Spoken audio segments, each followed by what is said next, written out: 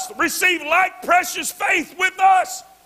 You've got to get it the same way the disciples got it. You got to receive it the same way the disciples did. You got to be built upon the foundation of the apostles and prophets. Jesus Christ himself being the chief cornerstone. It was us in 2 Peter. It was us in Acts 11. It is us in Acts 2 and 39. For the promises unto you and to your children and to all that are far off, even as many as the Lord our God shall call. We've got to become convinced that this is the truth. You say you're small-minded. I'm not small-minded. He's small-minded. And he made a narrow way and a straight gate. There's not a whole lot of willy-nilly messing up, that we're all loving and worshiping the same God. The reason many of us have trouble being committed to the truth and being committed to the life that God has laid for us is we're not convinced that this is the truth. If we were convinced that this indeed is the way, that the only way to salvation is through the death, burial, and resurrection of Jesus Christ, we wouldn't have any trouble with our commitment.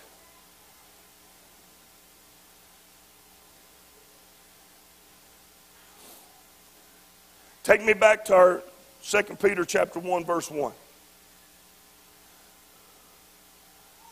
Back up one more, verse 1.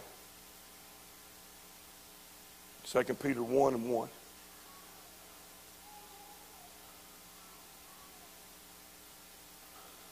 Says, through the righteousness of God and our Savior, Jesus Christ.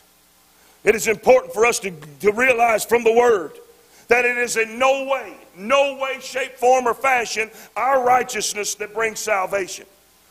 But it is the righteousness of Jesus Christ, who according to 2 Corinthians 5 and 21, who knew no sin, yet became sin, that we might be made the righteousness of God in Him. The righteousness of God is how you obtain the like precious faith, but you have to obtain it. You have to be chosen. That word obtain actually means the same as chosen by lot. You have to have chosen. You have to be called out. Everybody that's got one eye and half a brain just can't show up and say, I believe, and they're saved. You have got to be chosen. You have got to be called. You've got to be set apart. You've got to be obedient to the Word of God. And you have to be in the likeness of His death, burial, and resurrection.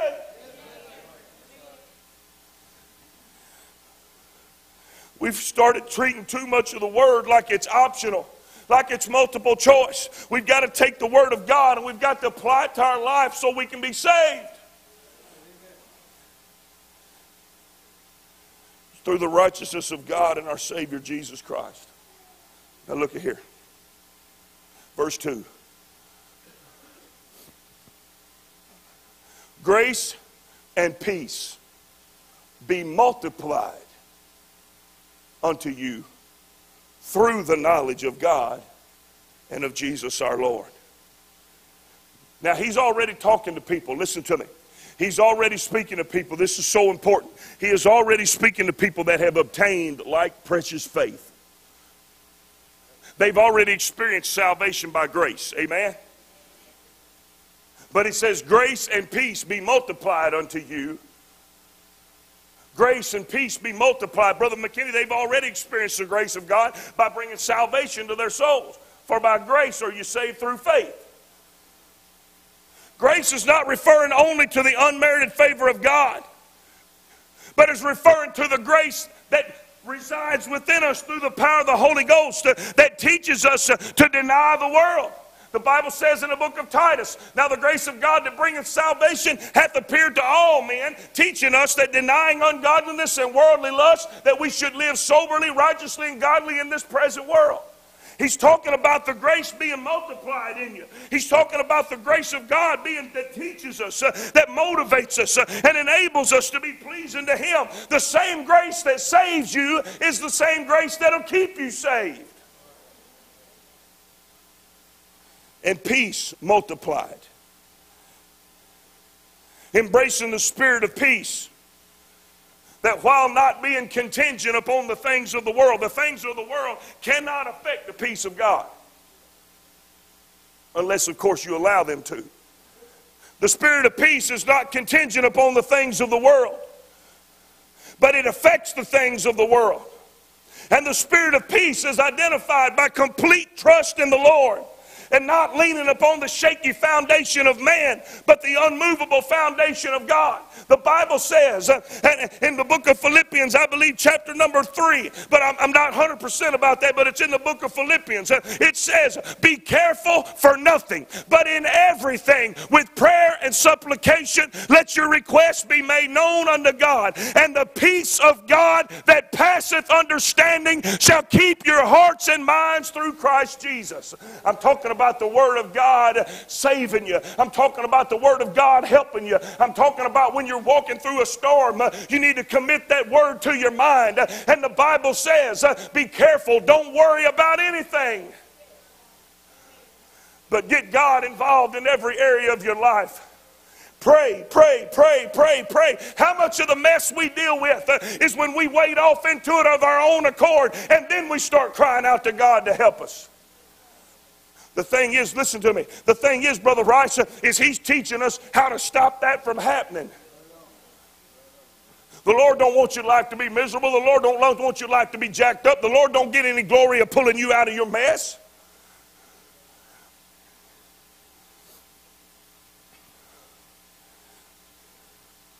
Trust in the Lord with all thy heart, and lean not unto thine own understanding. Multiplied unto you. Multiplied. Multiplied. What does multiplied mean?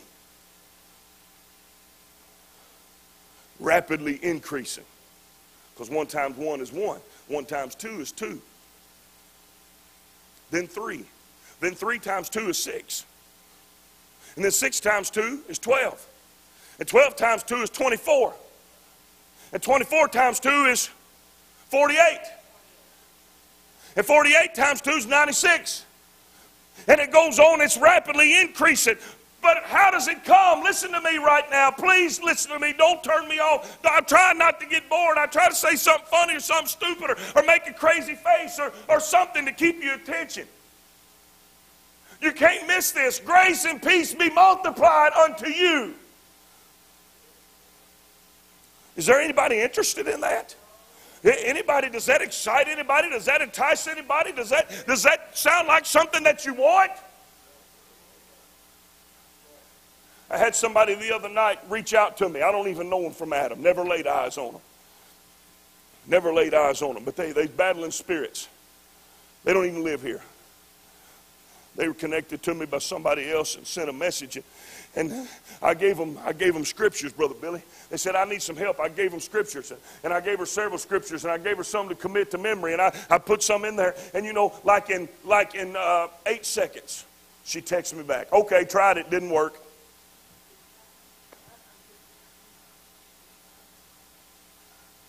She said, can somebody come pray over me and make it go away? That's what we're all looking for, Brother Billy. Well, you listen to me well. We're all looking for the Shazam moment. Ooh, pow! Oh, thank God it's gone. Ooh, that's what we want. We want it today. We want it right now. We want it this minute, and we want God to do it. And I'm going to pray like 3 times in a row, and if he ain't done it, I'm doing something else because it ain't his will. Come on, now listen to me. That ain't where it comes from. That's why, you listen to me, that's why you come to church and get a dynamite blessing. Boy, you feel the Holy Ghost just flowing over you, man. You just feel the power of God. You talk in tongues like, you know, reading words in a Chinese phone book. I mean, just over and over again. And then you go get in your car, and all them problems are still right there.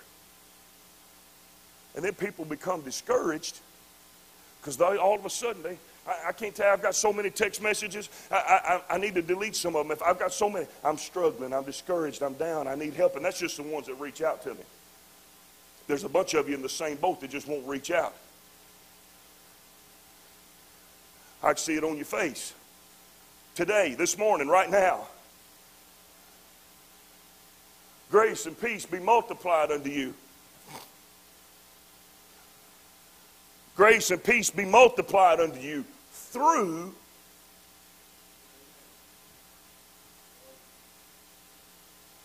What does through mean?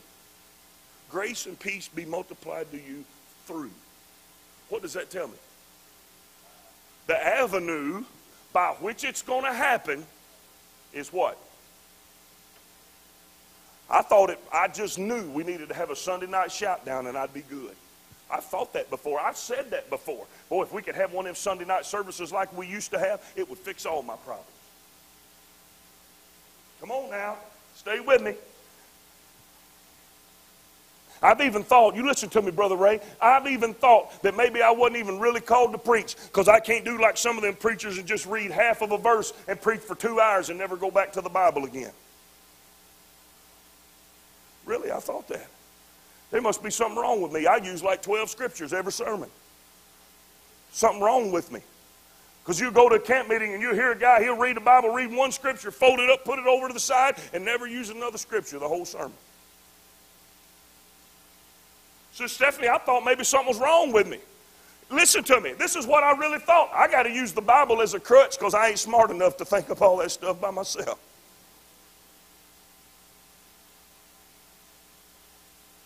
Brother Pete, the Bible says, God have mercy. If we could, man, Lord, Brother Billy, I believe with all of my heart that you're going through hell on earth, that one of the most dyed-in-the-wool solutions for you is to get up out of your bed, get your lazy carcass up out of your lazy boy, and turn off the cotton-picking television. Joel ain't got the answer for you. The book is in the answer is in the Word of God.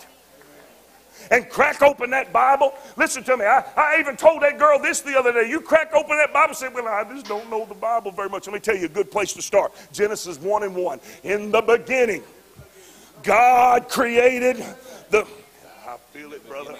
In the beginning, God created the heaven and the earth was without form and void, and darkness was upon the face of the deep. And guess what happened then, Sister Virginia? And the Spirit of God moved upon the face. Oh, my goodness. And then all of a sudden, you start realizing, devil, this ain't your world. Problems, this ain't your world. My God, the one that's inside of me, the same Spirit that's living in me, He's the one that made this world and all things that are in it. Great, look at me. I'm not making this stuff up. It's in the book. We become so schooled. I've got to feel the Holy Ghost goosebumps, and I've got to talk in tongues, and I believe in all that stuff. But there's more power. It's a more sure word than even a voice out of heaven. You listen to me right now. What did the rich man tell Father Abraham? Send Lazarus down here to dip some water. And then the second thing is, send Lazarus to my brothers, because they'll believe somebody that came back from the dead. That's a lie. We had that happen around here.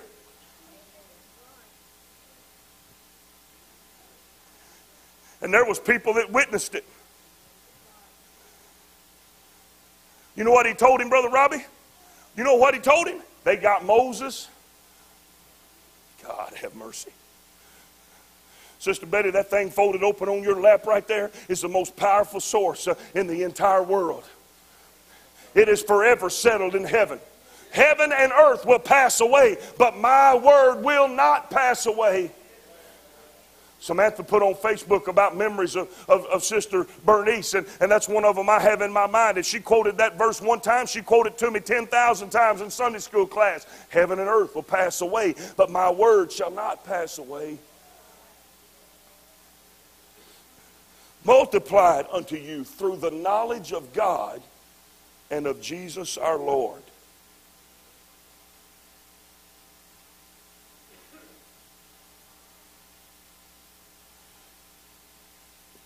Through the knowledge of God.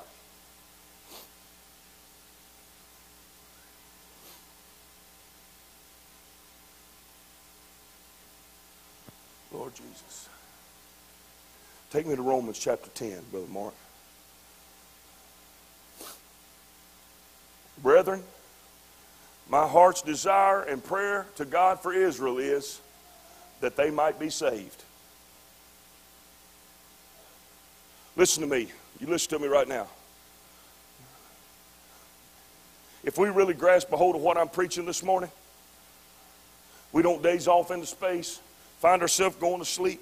What do you do when you're driving and about to fall asleep? Do you just sit there? Here's what I've done. Open up the window and hang your head out, and bugs splatting you in the face. That'll keep you awake. Turn the radio up real loud. We'll do all kinds of things. If we grasp a hold of what I'm preaching to us this morning, you'll start seeing people bringing a trash can to church with them. You say, I don't think we need to do that. We'll hand out some masks if you're scared.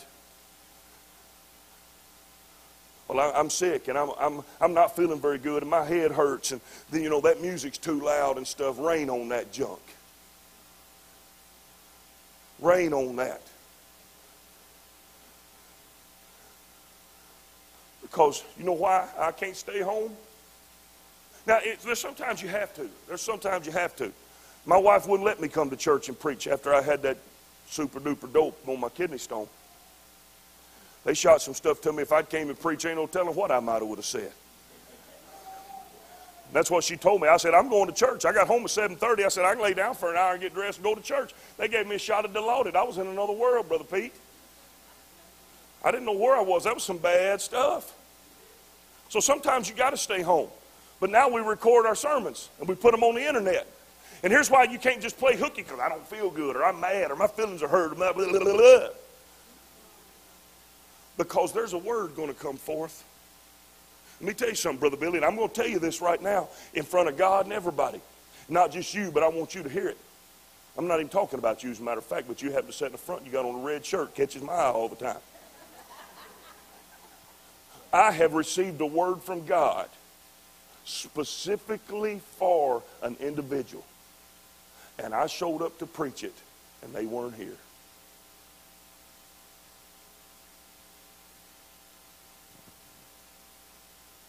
Think about that. What in your life is so important for you to miss out on the answer you've been looking for? Yeah, I mean, you understand and feel what I'm saying. Look here. Boy, I toe-stepped a little bit right there. I can feel it. But it's all good. Ain't it, Brother Billy? Brother Billy hugged my neck the other night and told me how much he appreciated my preaching and teaching. Brother, you don't know what that means.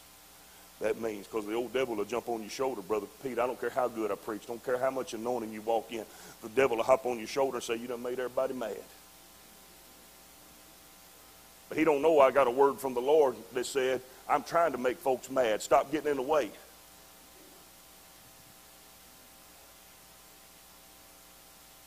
Sister Connie, I got a word from the Lord at men's conference. He said, I'm trying to change some people. But you're so worried about their feelings, you won't let me do it. I feel the Holy Ghost right now, Brother Pete.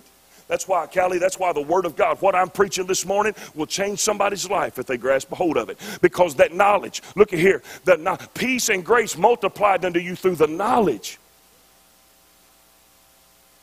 Brethren, my heart's desire and prayer to God for Israel is that they might be saved.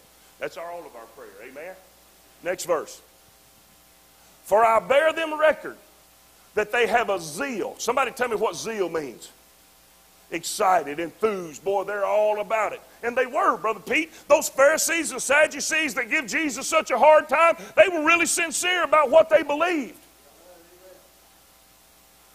They thought so much of it, Courtney, that they killed Jesus because he conflicted with it. For I bear them record that they have a zeal of God. Look at here. But not according to knowledge. There's that word again.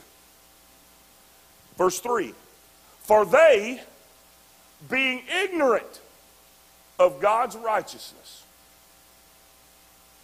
Now I've got to say that again. I've got to qualify it.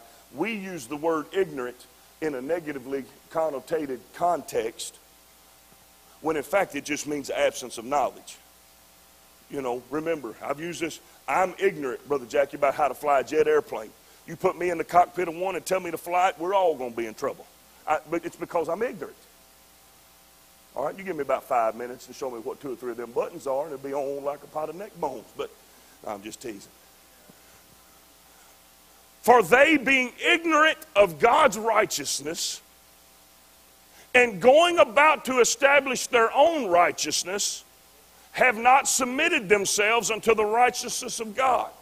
Now, if we can for just a minute, I don't have that ability yet, though we've got a new easy worship program, and once they get it figured out, I may be able to. But I want you to go to this first comma here, after God's righteousness, and just leave out the part and going about to establish their own righteousness. Take that out. For they, being ignorant of God's righteousness, have not submitted themselves unto the righteousness of God. Listen to me right now. Listen to me. Why have they not submitted themselves unto the righteousness of God? They don't know it.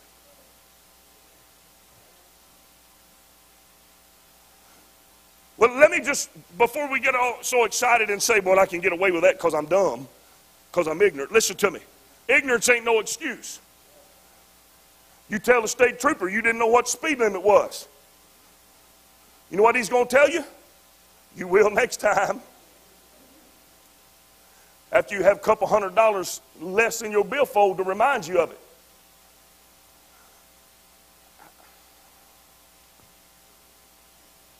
Boy, if y'all would hang with me, to about 1 o'clock, boy, we could make some tracks. Mama said she'd stay with me. Mama, I love you so much, and you're in the minority. Oh. I ain't sure I got to get it. If I preach till 1 o'clock, I will.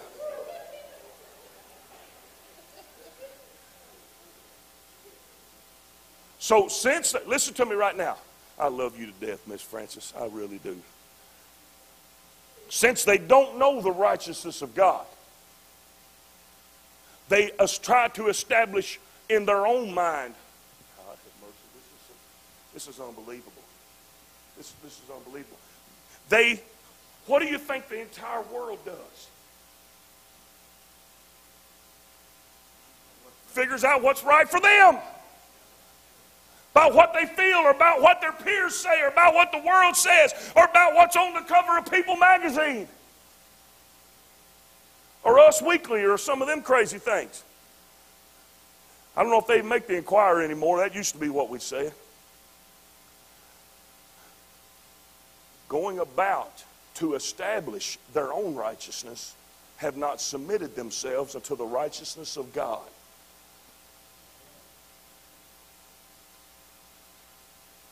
Look, with the increased knowledge of the things of God comes multiplied grace and peace. The opposite of that ignorance results in folks with a zeal for God, but it's not according to knowledge. Ignorance causes righteousness to be sought within yourself, while knowledge recognizes that all righteousness comes from God, and we can only achieve it by being submitted to Him. Apparently, ignorant zeal isn't enough to save you by itself. There must also be a desire and a hunger for knowledge, and you will be blessed with that desire being met, because the Bible says in Matthew chapter number 5, what? Blessed are they which do hunger and thirst after righteousness, for they shall be filled. Where do you think we find the righteousness of God? In the book. Let me see.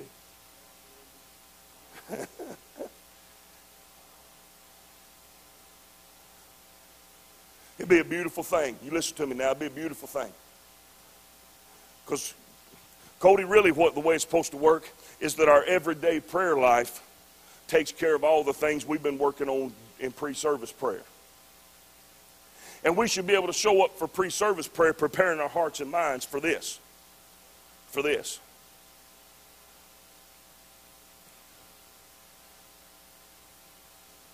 But it would be a beautiful thing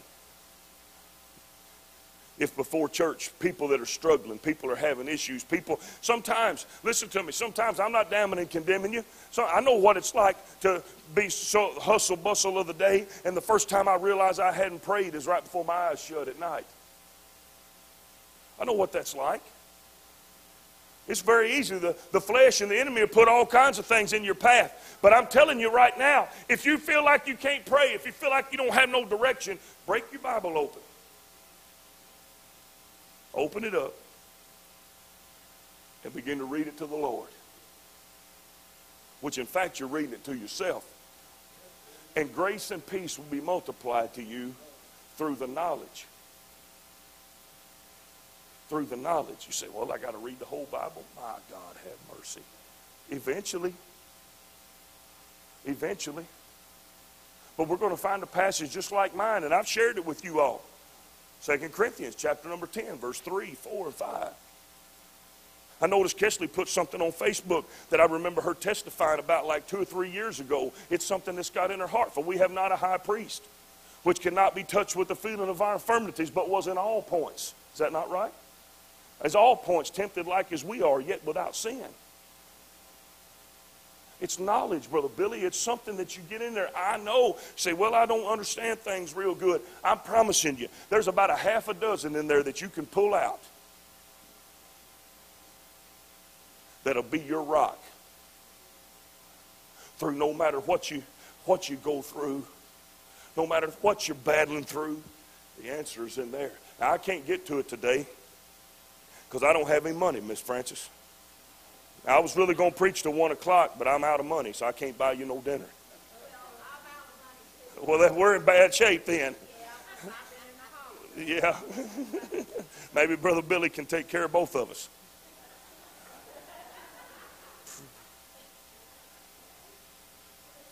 But I'm going to show you in the very next verse. Let's go to it, Brother Mark, and then I'm going to close.